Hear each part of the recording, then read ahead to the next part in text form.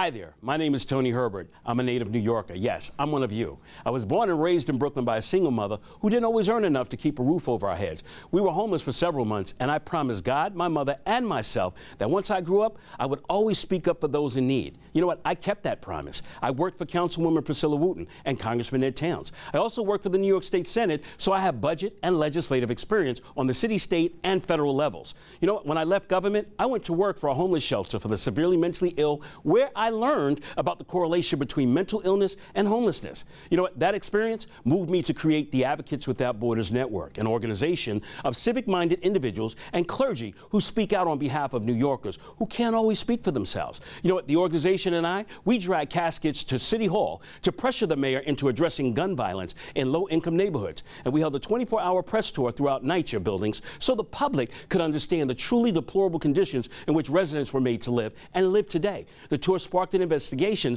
which uncovered corruption and mismanagement, which the mayor is being forced to deal with due to a federal mandate. Now, I've been successfully advocating for New Yorkers using my passion, my wits, and my bullhorn. Just imagine what I can do when you elect me public advocate and provide me with the ability to introduce legislation, investigate complaints, voice my opinion at city council committee hearings, and force the mayor and city council to provide real reports about what they're doing with their offices. Now, for the first time ever, New Yorkers can have the government they deserve.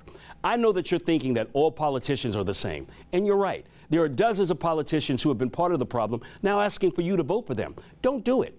They let you down already. That's why people have been turning to me for help. Look, I'm not a politician. I'm just like you. I'm a small business owner who volunteers his time at my church, as a Mason, and with a few civic groups. My experiences have given me the tools and the nerve to do what I must do to help others. I'm a grassroots candidate with an army of volunteers who are tired of being lied to, and I'm answering the call for help. You know, my top priorities will be to reduce homelessness, repair NYC, grow small business, and create jobs. That way we can make public transportation more dependable and provide vocational training to high school students so New York City has a ready and able workforce to keep it running.